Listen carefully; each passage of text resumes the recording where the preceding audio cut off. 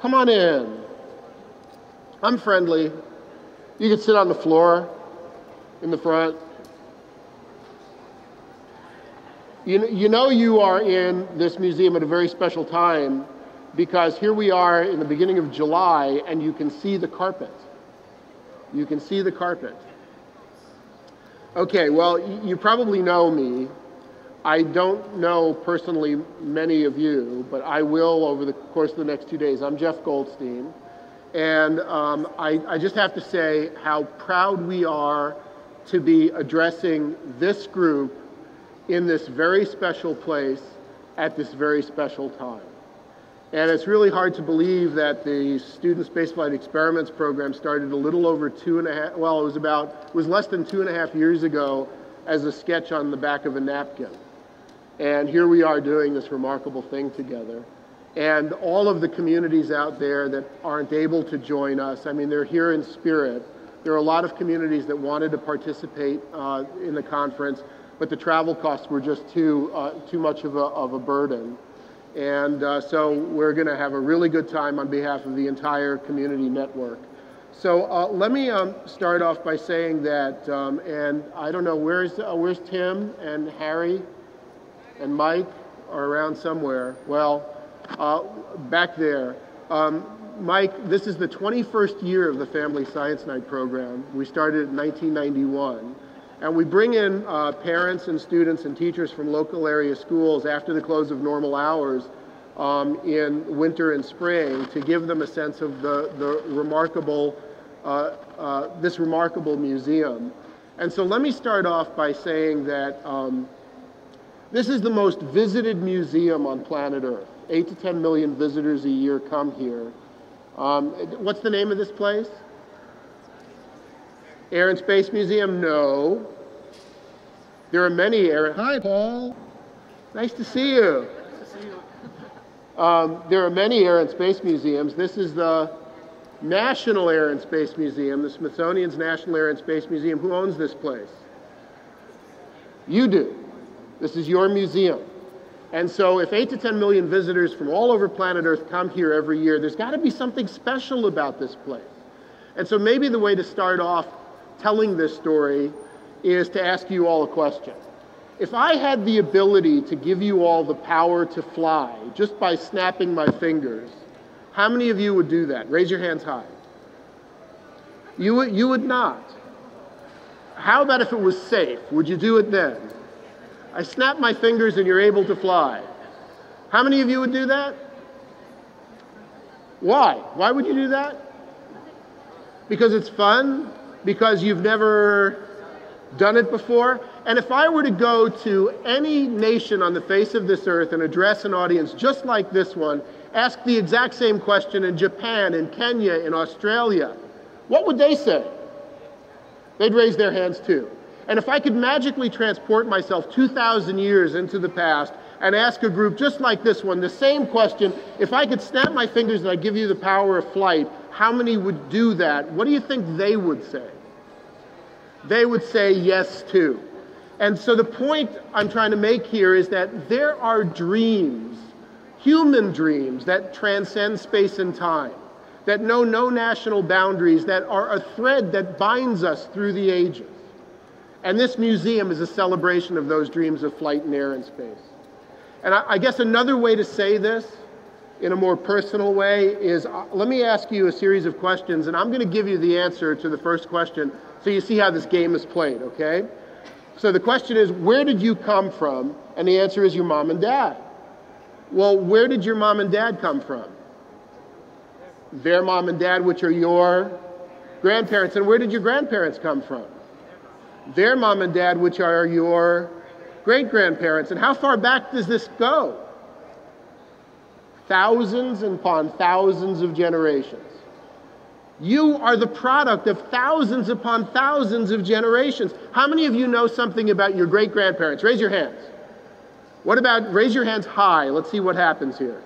How many of you know something about your great-great-great-great-grandparents? Great-great-great-great-grandparents? 4. Raise your hands high. Hands have come down. How many of you know something about your great-great-great-great-great-great-great-great-great-great-grandparents? 10. Two people in this group, which is kind of sad because we're talking about tens of thousands of human generations that gave rise to you, and you can't tell me anything about 10 generations ago. That's kind of sad that we don't know where we came from. But what's comforting is to recognize that all of those tens of thousands of generations that gave rise to you are in you now. They're in your genetic code. They're in you now. Because if they weren't in you, you would not be here. You are their legacy.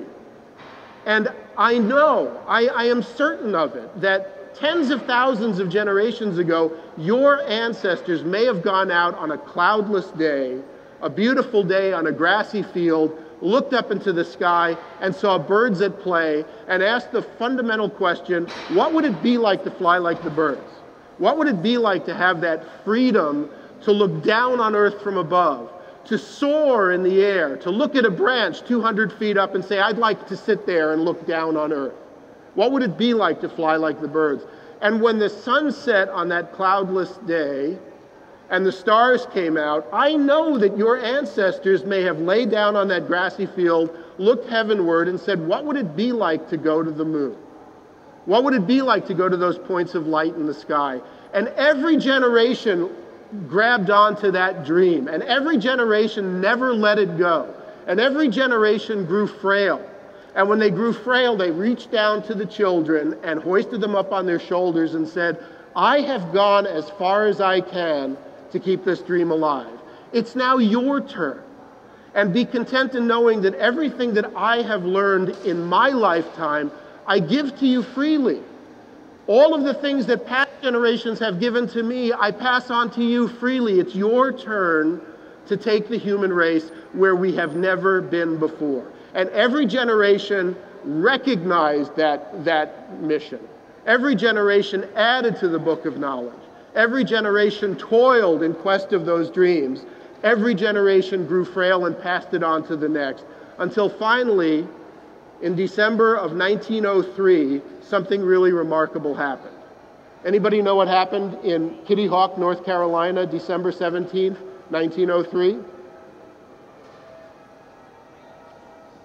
Orville and Wilbur Wright, bicycle mechanics, took to the heavens, well, to the air, not too far off the ground, in a 12-second flight that traveled 120 feet. And if you want to get a sense of how long 120 feet is, it's the distance from this window wall to the window wall on the other side of the museum. That's it. 12-second flight, 120 feet. It changed the world. We were getting around in horses and buggies at the time. And for the first time in human history, we flew like the birds. That dream of generations came true. We flew like the birds in a heavier-than-air vehicle that carried a human being, that had wings, that control surfaces so that you could steer, you could control the direction of the vehicle, and it had an engine to keep it going for sustained flight. We flew like the birds, and we were never the same again. In 1927, now let me, by the way, back up and say that I think the best way to say, to describe this museum is to say that this is a sacred place where you're standing right now with regard to human dreams of flight in air and space. And the most remarkable gallery in this museum, the centerpiece of this museum, is the Milestones of Flight Gallery, which you're standing in right now. And in 2000 and, well, it was still 2003, before December 17th, a few months before that, I believe, the Wright Flyer, the first airplane that ever flew, was hanging right here. And I could have a get-together like this for a family science night program. I did. It was actually December 17th, 2002, on the 99th anniversary of the first flight of the Wright brothers. And I asked a group just like this, where is the first airplane that ever flew? And everybody looked at me and they didn't understand, where it might be. And they said, well, is it Kitty Hawk, some other museum? And a little girl sitting somewhere over here pointed up. And everybody started looking at this machine. And I said, is it real? And everybody said no. And I said, yes, it is. This is the National Air and Space Museum. And for the 100th anniversary of powered flight, it was given its own gallery. That's why it's not here anymore. It's up there on the second floor when you can move around the museum a little later. Go see the first airplane that ever flew. It's in a gallery called the Wright Cycle Company, right? Wright Cycle Company. And so in 1927, keeping with the stories in this gallery, Charles Lindbergh did something. Anybody know what Charles Lindbergh did? The first person, all by himself, to travel nonstop across the Atlantic Ocean from New York to Paris. And he did it in the spirit of St. Louis, and he was responding to a challenge. A man by the name of Ortig said, I'll give $25,000 to any person to be the first to travel across the Atlantic, New York to Paris nonstop, and many tried, but he was the first to do it. And when he came back to New York, over 1 million people lined Broadway and gave him a ticker tape parade. Why? It had never been done before. Where's the spirit of St. Louis, the plane that he flew? Is it real? Yes, it is. As far as I know, the only thing that was done to that plane since it came into this museum is it was dusted. And he took off from Long Island, New York. They didn't even know if he would be able to take off carrying all of that fuel. He didn't have a parachute. He didn't have a radio. More weight. Why even bother? But he came back to New York, and the world was galvanized with what he did. How many of you have traveled across the Atlantic Ocean? On business, on a vacation? You go across the Atlantic Ocean, you board your nearest international airport, you get into the air, and as the mighty Atlantic Ocean is moving across underneath you at about 600 miles an hour, you're doing a crossword puzzle. You're watching a movie. You're talking to a friend. You take it for granted. Why do you take it for granted? Because he was the first. And he opened up commercial aviation. What he did so galvanized the human imagination across this planet that companies raced in to try to figure out how they could make money selling commercial aviation tickets, getting airplanes, building airports, so that when you go from point A to Z the next time you board an aircraft, or when you go back home, thank him. Thank him. Now let me go on and say, we were also trying to reach space with winged aircraft to get through the upper atmosphere, and that was done using a vehicle called the X-15. It was a vehicle that traveled the first vehicle to travel 4, 5, and 6 times the speed of sound. It was dropped from the underwing of a B-52 bomber, and some of the flights were so high in altitude that the pilots got astronaut wings. Where's the X-15? It's this black plane over here. All of these things are real. Now, what's interesting is that back in the 1950s, many of you weren't around at the time. I was just born in 1957, but you know that we were in the midst of something called the Cold War. The Soviet Union and the United States were not getting along, and the Cold War escalated into outer space in 1957, October 1957, when what happened? The Soviets launched Sputnik 1, and on loan from the Russian Academy of Sciences, here's a model of Sputnik 1, right here. And over here is what the answer was from the United States in 1958. This is a model of Explorer 1, and it had actually a science payload aboard that was overseen by a Dr. James Van Allen out of Iowa. So Iowa actually led America into space. And Explorer 1 and Explorer 3, the science payload aboard detected radiation around Earth, and it was determined that there's a zone of radiation around Earth, which is now known as no, not the ozone layer, the Van Allen radiation belt, named for James Van Allen. But going back to Sputnik had a transmitter aboard that went beep, beep, beep, beep, beep, and traveling around the Earth every 90 minutes, it would fly over the United States. And the United States was absolutely powerless to stop it, and was absolutely stunned that the Soviets had the technological capability to do this. So the race in space was on. And the first human being to orbit the Earth was who? Does anybody know? Yuri Gagarin, he was a Soviet cosmonaut launched in 1961. Who was the first American to orbit the Earth? John Glenn, and he flew in a capsule called Friendship 7. He was up there for 4 hours and 55 minutes, only the second human being to see sunrise every hour and a half, to see a sunset every hour and a half. And then telemetry from Johnson Space, going down to Johnson Space Center, indicated that his heat shield may be falling off. So they didn't even know if he was going to return, if he was going to be able to survive re-entry. Friendship 7, the sardine can that he was in for 4 hours and 55 minutes. John Glenn, the former senator from the great state of Ohio, is right there. That's his spacecraft. He was in that. That was orbiting the Earth. And then in Gemini 4 in 1965, Ed White was the first American to open up the hatch and conduct a spacewalk, and he was moving at 18,000 miles an hour. Okay, when you're in orbit around the Earth, you're moving at 5 miles a second. You just went 5 miles. You just went 5 miles.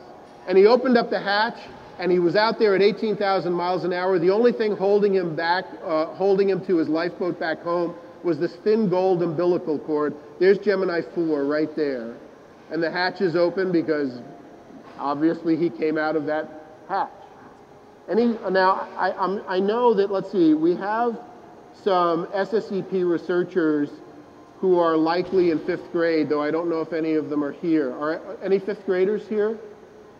Anybody 11 years old? No, okay. Well, the reason there's somebody who's 11 years old? Good. Alex, and are you an SSEP researcher? Are you one of the researchers? Or are you here with as a family member? Family member. Well, the reason I tell this story is that I'm an astrophysicist. And I think that what's really cool from a personal vantage point in this place is that I had the honor of working here for 8 years. And you know, I know that everyone in this audience, likely everyone in this audience, will know what I'm about to say, but if you don't understand it, you know, you ask mom and dad, but I think you'll understand this. There are moments in our lives that are so powerful that they stop us in our tracks, and we think about what we just saw, what we just experienced, and we are never the same again. Never. It changes us forever. There are these moments in time that do that. They could be something very personal that's only seen, you know, in your family, that you're hearing about in your family. It could be something the entire world sees. It could be something tragic. It could be something joyous. But there are those powerful moments. And I was 11 years old in July of 1969 when I saw something and it stopped me in my tracks and I knew I wanted to be a space explorer. What happened on July 20th, 1969? Moon landing. In July of 1969, 3 astronauts, Neil Armstrong, Buzz Aldrin, and Michael Collins, went up a gantry, an elevator, to the top of a 362-foot-high rocket. A 362-foot-high rocket is like a 36-story high building. It was a Saturn V moon rocket, and they went into a capsule at the top called the command module. It was known as Columbia. And when the systems were checked out, they got a go-ahead for launch. They launched from Florida. They went into orbit around the Earth. When the systems checked out in orbit, engineers at Johnson Space Center gave a go-ahead for a translunar insertion burn, and they were en route to the moon. And we were all following it back at home on television. Is anybody as old as me that remembers this? And what was really the most amazing thing is I was in Uniondale, Long Island. That's where my parents lived. We were moving to the big city, New York City. And I could close my eyes and see myself sitting on these moving boxes in the living room, watching this little black and white television set. And on July 20th, 1969, I watched this astronaut in this bulky suit walk down this thing that didn't look like much of a ladder, and for the first time in human history, put a footprint on another world. I lived through that. I could go out at 9 o'clock Eastern Time when I was watching this in Uniondale, and look up at the moon 240,000 miles away and realized that there were 3 people up there. And I was never the same again. And what's really remarkable about that story for me is that I got to work here for 8 years, and every morning I would walk in from the street, going up to my office on the 3rd floor, past Columbia. This is it. When I first got excited about space, this vehicle was 240,000 miles away. This is the real thing. It's 3 inches under my fingertips. This took Neil Armstrong, Buzz Aldrin, and Michael Collins to the moon and brought them safely back. I may be biased, but I think that this is the most remarkable thing the human race has ever built. Ever. Because this vehicle represents us leaving Earth gravity and going to another world for the first time in history. And it happened in 1969, 66 years after the first flight by the Wright brothers. Just 66 years after this, after the Wright brothers took to the sky, we landed on the moon, fulfilling that other promise, that other dream of generations. And now we are living through this remarkable era again, and it's going unnoticed. There was a prize very similar to the Ortig Prize called the Ansari X Prize, which was providing $10 million to the first company, the first private organization that could launch a vehicle 3 times into low Earth orbit. Not to low Earth orbit, to outer space. Outer space is not that far. If you think of a city 65 miles away, that city is farther than outer space. Outer space is technically just 62 miles up, 100 kilometers up. But the Ansari X Prize is, if you get a vehicle 3 times in succession up to that altitude, you win the $10 million prize. And in 2004, Scaled Composites won the prize with Spaceship One, their Spaceship One. And why do you think it's hanging next to the Wright Flyer?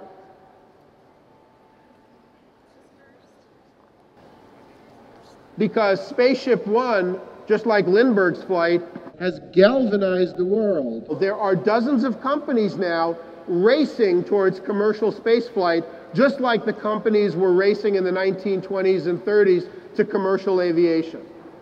Very soon, you're going to be able to go online and book a ticket to go on a suborbital flight out of your nearest spaceport, go into space, feel microgravity for yourselves, see the curvature of Earth, and recognize that we're all in a single solitary world together. Maybe it's worth protecting. And then orbital flights will start in a number of years, in a few years, where you'll be able to book a ticket to go into orbit and have a vacation in orbit and rendezvous with a hotel in orbit. Bigelow Aerospace right now is designing hotels for orbit. Space Adventures is looking at vehicles that can take you on a sightseeing tour of the moon. Right, in New York City, you go to Circle Line, you go around Manhattan. How about Space Adventures in a number of years where you go up and you take a Circle Line tour around the moon? It's coming. We're living through that right now. And the first milestone in this brave new era took place on May 22nd, 2012, when the Dragon vehicle from SpaceX docked with the International Space Station for the first time, a commercial vehicle docking with ISS, and we were part of it. That's pretty cool. This program saw the end of the shuttle era and is seeing the dawn of this new era. And we are the first program, the first national science and technology education program that is being done on the commercial space side, so we are blazing a trail. If you take 2 things away from what we had this morning as a conversation, the first is that this is a history museum. And a lot of people that walk into a history museum say, history, it's ancient, it's old stuff. It's not. History is alive and well. And look, there goes another second. And there goes another. And there goes another. And you have the power to jump into history at any moment, you as an individual, and take us where we've never been before. That's what all the people that built and flew these things did. 100,000 people built Apollo. 100,000 people built Apollo, and all of them were children once that dared to dream. I'm done.